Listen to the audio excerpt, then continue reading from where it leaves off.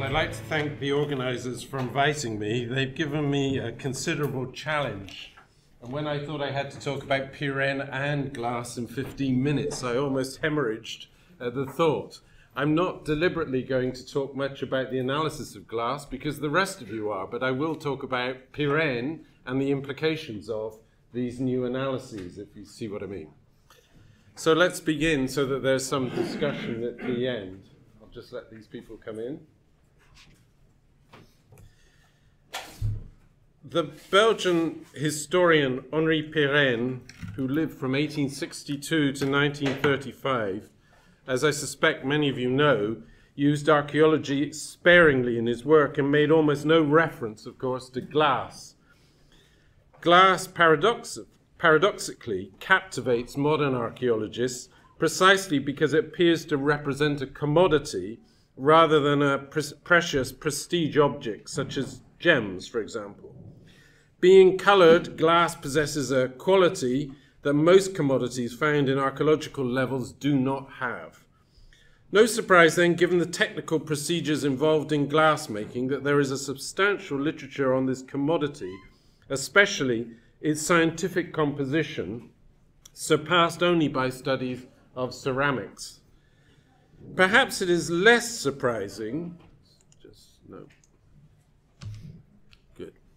Perhaps it is less surprising that no one has attempted to understand the role of this commodity in the context of the making of the Middle Ages in Pirenne's celebrated thesis set out in his posthumous book, Mohammed et Charlemagne of 1937.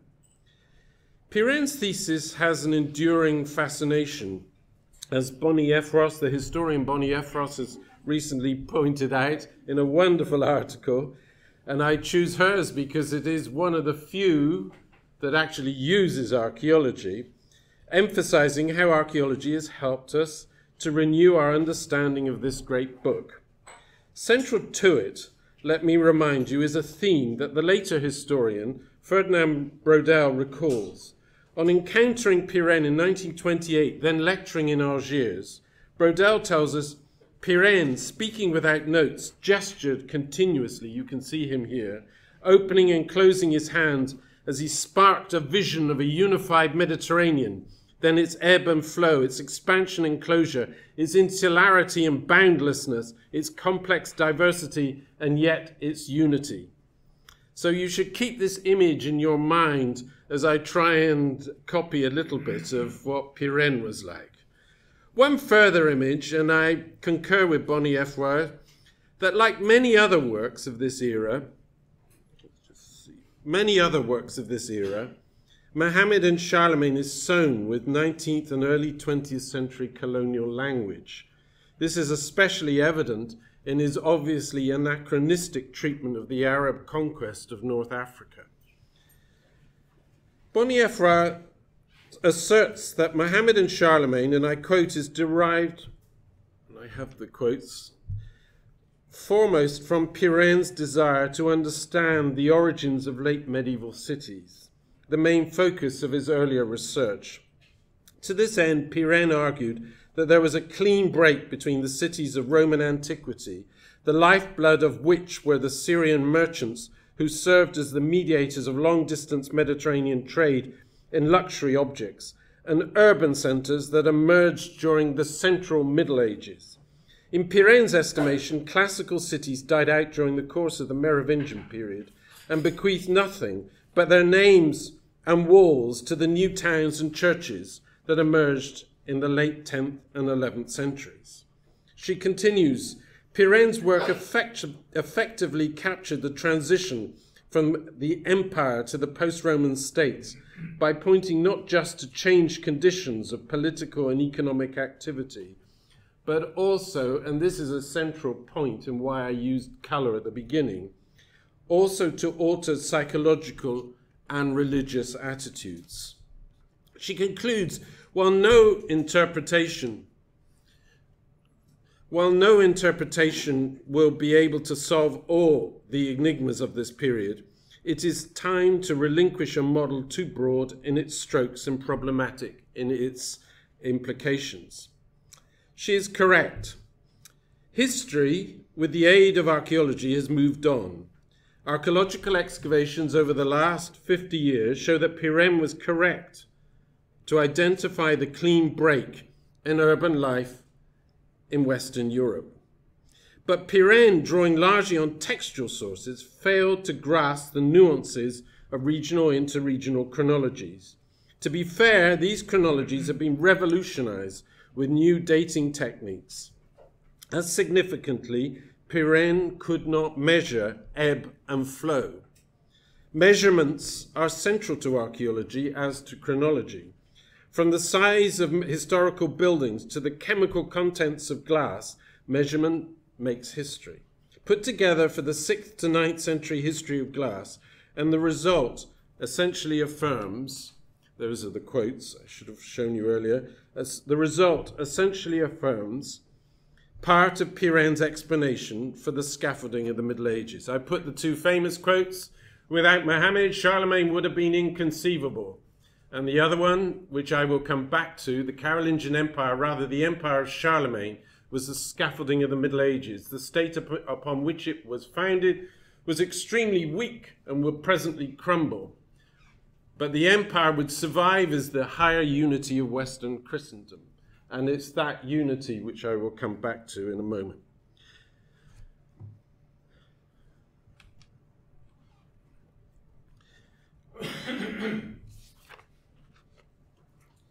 Here, Rome, city where I live, which is where you can see most clearly today this break with antiquity through lots and lots of excavations over the last 20 years. So a short history of glass consumption and then some discussion. Glass was an intrinsic part of elite culture in the early empire. You see it in all the main urban centers, you see it in the villas, you see it in their cemeteries. It is rare on peasant sites. Those peasant sites that have been excavated produce almost no glass. And that's a big difference that we tend to forget, since they make up only a mere 80 to 90% of the sites from the Roman world. By late Roman times, the early imperial Italian factories had closed, but those in the Levant outlived antiquity to become important producers in the subsequent Umayyad and Abbasid periods. In later Roman Italy, glass regained its status with small glass workshops using recycled glass meeting consumer needs. These were based in ports like Rome, and so there's been the major excavations under Metro C at the Piazza Madonna di Loreto at the foot of the Campidoglio, where the Treaty of Rome was signed in 1957. It's very symbolic, and at the Crypta Balbi. Other such sites are the cabotage sites like Albarese on the coast of Tuscany and the Old Mancio inland in Tuscany at Bonconvento. The revival of glass production in late antiquity in the central Mediterranean seems to be connected to the revival for liturgical demand rather than tableware. The principal demand was for funerary vessels and lamps, as well as window glass for churches. Workshops were using recycled glass to provide sufficient for one place, a church, or perhaps an itinerant salesman. And I think the latter is hypothesis. Contrasting East and Central Mediterranean outputs could not be greater. The late Roman Levantine factories continued as Umayyad palace towns like Raqqa and Tyre, producing products found, we now know, in Western China in the Tarim Basin from 7th, 8th century graves, and from Japan in the 7th century. The factories manufactured tons of primary material, raw glass. Furnaces 1 and 2 at Tyre, for example, produced, according to David Whitehouse, an estimated 140 tons of glass in each load. Moving to the Merovingian North Sea world, glass separates two ethnic cultures. Imported Roman and some Frankish glass was commonly used in Western Britain and Ireland, almost certainly for a long time coming out of the Western Iberian port of Vigo, which in itself was using a lot of recycled glass, I understand, from the Eastern Mediterranean. And you can see Ewan Campbell's imported glass groups, over 300 vessels have been found on 45 settlement sites. For instance, a Spanish glass flagon and an Anglo-Saxon claw beaker have been found in recent excavations of a midden at Tintagel, Cornwall, which you can see there. Many of the 7th century sites associated with Aquitanian eWare were monasteries like Whitehorn in southwest Scotland. By contrast, in Anglo-Saxon England, Merovingia, and even the Vendel Baltic, glass appears to be made in workshops principally for funerary purposes. Analyses largely show that the material used for glass beads, commonly found in 6th century Merovingian graves, included glass from the Levant and further afield. Like the garnet trade, these sources of glass spolia dried up in the early 7th century and local materials were used instead. Glass production must have declined substantially once the funerary rite north and south of the Alps no longer consumed glassware. Glass production continued as the Piazza Madonna di Loreto kilns in Rome and the contemporary glass kiln at Glastonbury from the later 7th century show. Different scales, both for making glass lighting and liturgical wares, and here the glass associated with bead, and the Frankish glaziers who made the windows at Jarrow, or are believed to have made these sorts of figurative windows at Jarrow. Again, East Mediterranean recycled glass. Glass in secular society was uncommon at the end of the 7th, early 8th centuries.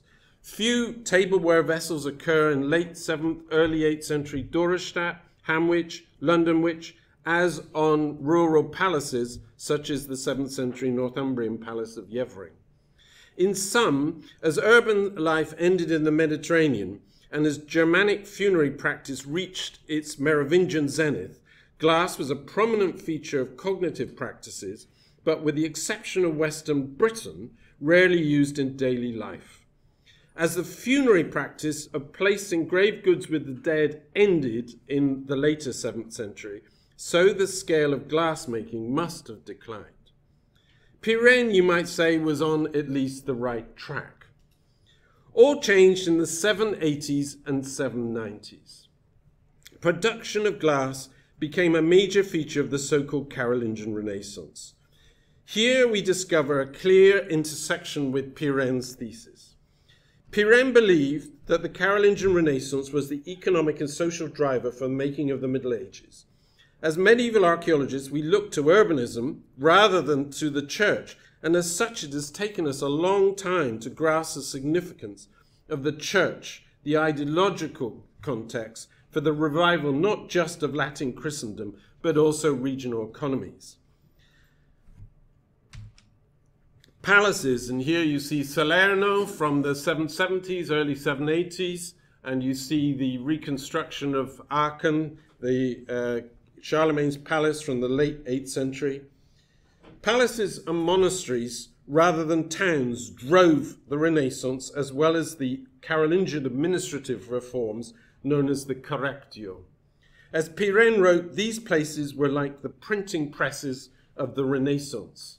They were, in effect, the Facebook generators of the time. If you read the new Facebook globalization accounts, they always look back to the printing presses, where if Pirenne was looking at the printing presses, then the number of books coming out of these monasteries in the late 8th century was simply staggering.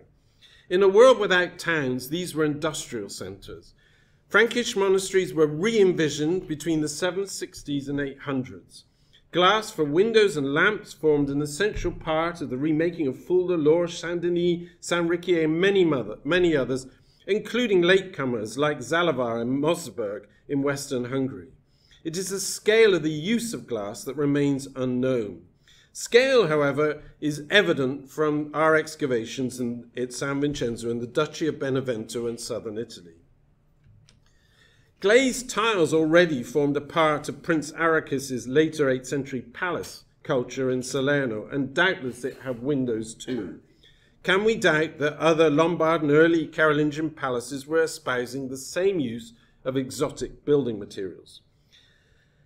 So San Vincenzo, it begins in effect, is 2 generations after the beginning of the Carolingian reform movement.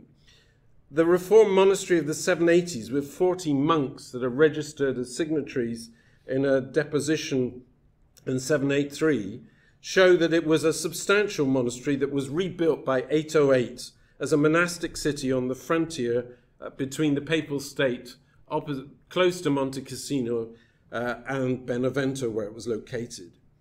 Glass formed an integral part of this iconographic concept. A glassmaker alongside tilers, smiths and painters was a key presence in making the monastery. The glassmaker constructed a workshop in front of the atrium here. The first one is here, and the second one's down here. In the 790s and early 800s. The workshop included, and we shall see it by phase, so there's a house, and then tiny workshop bowl kilns like those from Glastonbury and other places, and then there's a chamberlain inserted into the whole setup with a workshop, with a bowl kiln conceivably outside. The workshop was a stone-built construction, which you can see here, 8.5 by 6.5. The workshop included a corner furnace with a chimney as well as a large central furnace, consisted of an L-shaped or tripartite structure with a central firing chamber and connecting ash pits. The kiln was probably domed, consisted of 3 tiers. The bottom story contained the fire, single stoke hole. The middle contained crucibles, almost certainly, and was accessed by multiple glory holes. And the upper part was used to cool the finished vessels. That's our reconstruction of it.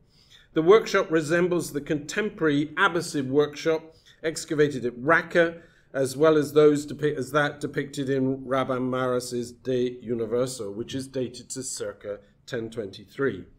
Around it were prodigious amounts of glass waste, thousands of pieces, clippings, moils, Retticelli rods, tesserae, crucible fragments with tesserae in glass in. Ian Freestone, Natalie Schillebiel have shown that the glass was recycled Roman glass. Let's have a look. There's some of it from their publications. There's some of the window glass. The curving window, which you see here, is part of the big, large glass that illuminated the staircase up to the Salone in the abbot's palace.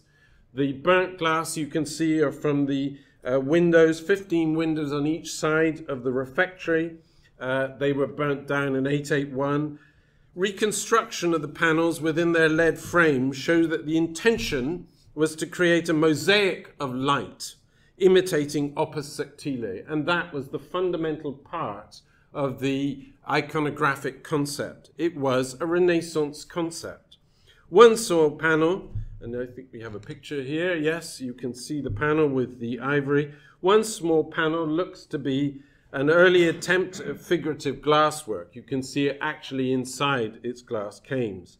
These windows belong to a concept where we're investing in sacred consumption, in buildings and in their decoration, a decoration that is essentially Renaissance and looks back from the floor to the ceiling, looks back at antiquity, creating painted marble on the lower walls, creating figurative panels with prophets and saints inside various marbled settings, and then windows, many of which are marbled as well in the same echoing style of creating the Renaissance vision.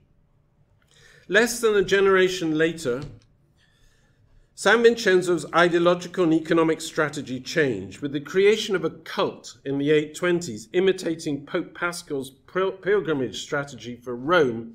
San Vincenzo Maggiore was fitted with a crypt in the 820s to house the relics of St. Vincent that had been brought from Saragossa. The monastery invested now in sacred production rather than the buildings and their decor.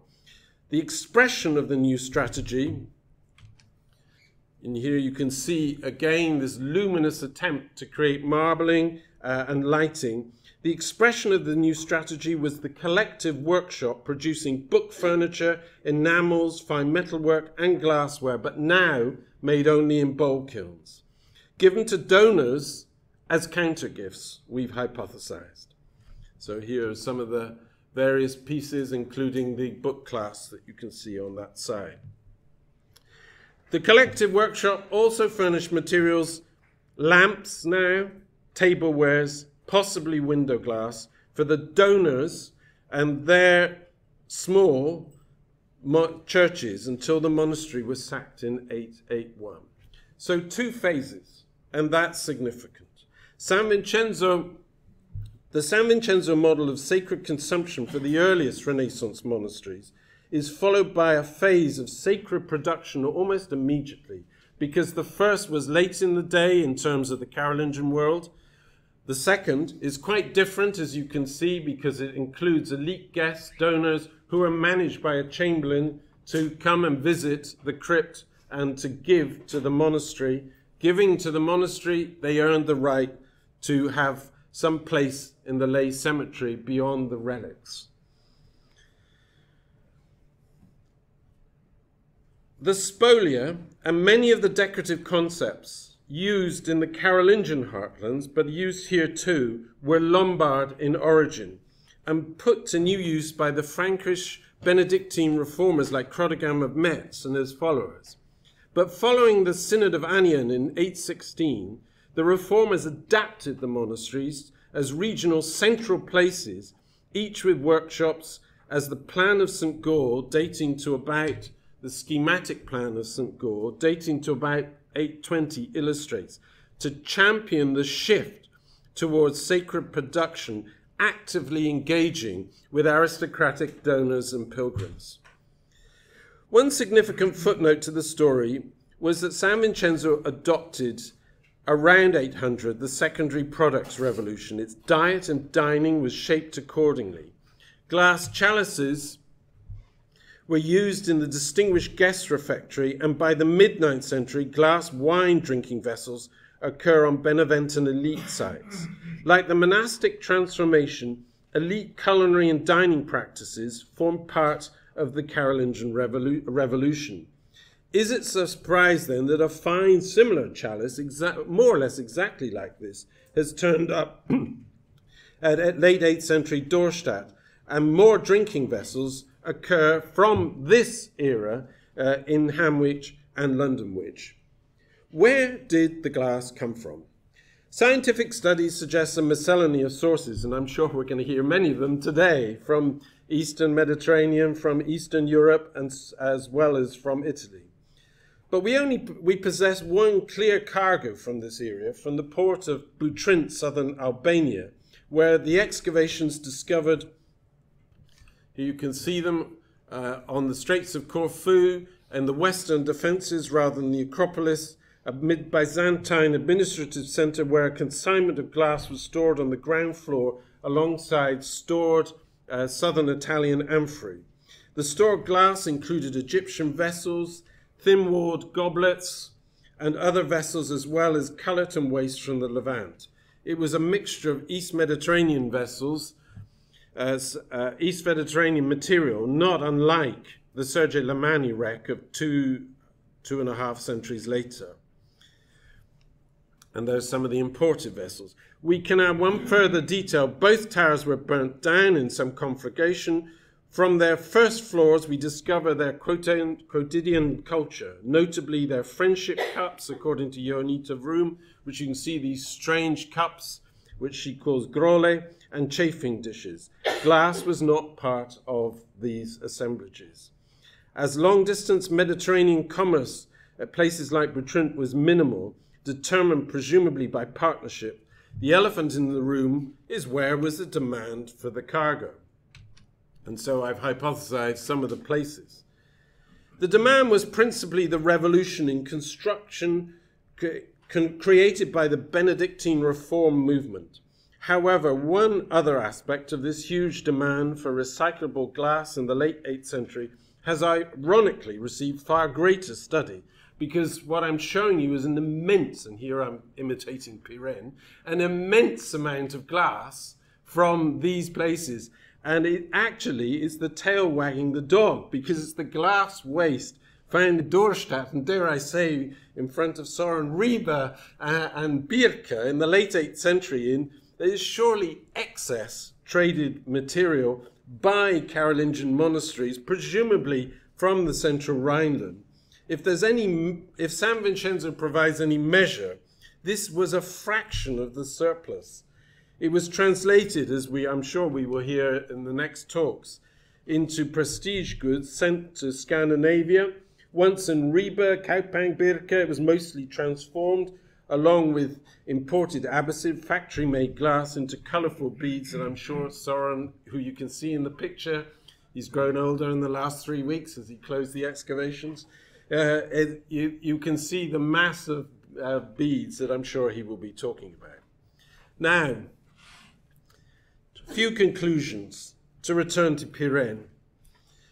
First, glass was made on a small scale, unlike early antiquity and the early medieval Levant, from largely recycled materials between late antiquity and the late 8th century in Western Europe. By later Merovingian and Lombard times, the role of the church in sustaining the craft was surely all important.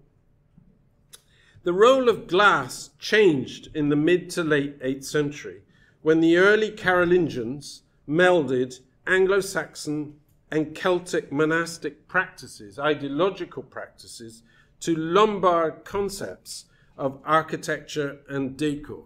What the Carolingians were doing were bringing in lots of clever ideas into their startups. It's rather like Californian.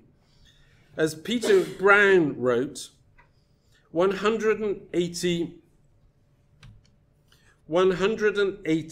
episcopal sees and 700 great monasteries, in some 300 of which the emperor had a direct interest, were refurbished. Beyond the world of traders and shabby gentility, Peter wrote, Christianity covered Western Europe with a more diverse and fragile net, and in so doing, dotted the landscape with little portions of paradise. And that was what San Vincenzo was about. You were entering a conceptual realm. And surely that was what Fulda was about, or Saint-Denis or Lourdes or wherever you wish to be. Central to this Renaissance was a cultural revolution involving a new materialism. The density of the entangled relations between people and things, including glass, increased with new technologies that worked directly on all aspects of life. Any engagement with these changing conditions of existence involved movement from one place to another. Movement not for trade so much, which of course is what I've focused on in the past, but pilgrimage, as Mike McCormick has shown, was a major characteristic of the Charlemagne worldview. This led to the re-envisaging of Rome itself. As a pilgrimage center, as a pilgrimage destination, Rome became what Franz Theus calls a transactional meeting place, and I've likened it to Mount Athos. Square miles of ancient metropolis were abandoned to fields and wilderness. This new role involved the refurbishing of building and churches under Popes Hadrian and then Leo, and as Paolo de Logos pointed out, the Liber Pontificalis plus now countless excavations demonstrate that the late 8th century ruins were mined for spolia. And here you can see the spectacular Crypta Balbi lime kiln, outside which they found in the 1980s this huge pile of Roman sculpture waiting to be burnt. You can imagine how the Italians and the Romans treated this, so they've removed all the sculpture, and so all you see is the lime kiln. But, as has been pointed out, the one characteristic of late 8th, early 9th century archaeology in Rome are the pits for spolia and the lime kilns. There's an excellent essay by Riccardo Sant'Angeli Valenciani on these.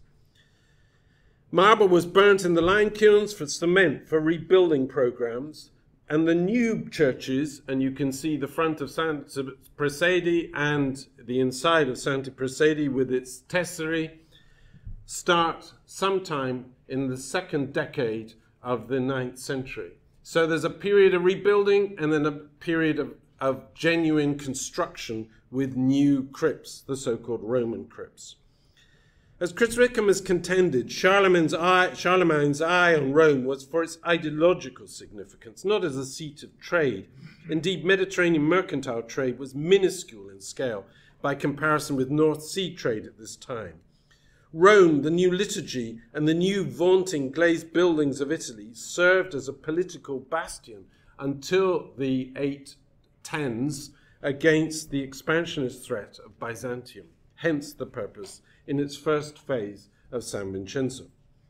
The Cultural Revolution called for the reintroduction of tableware in the early 9th century. Palm cups and funnel beakers in the North Sea emporia, elegant chalices, wine glasses, such as I've shown you from San Vincenzo and Dorstadt. Glass shown here with gold foil decoration, Abbasid in its visual intention, occur at San Vincenzo, Dorstadt, and even Borg in the Arctic Circle's Lofoten Islands. These glasses presage more durable drinking glasses from the 9th century elite rural sites of central Italy and the beginnings of glazed ware in central Italy, which our new Urk project is dating to around the 840s. There's a sudden wave that goes with the sacred production of new materials in huge quantities being produced and distributed to elite sites, of which the classic is Donoratico, just north of Piombino.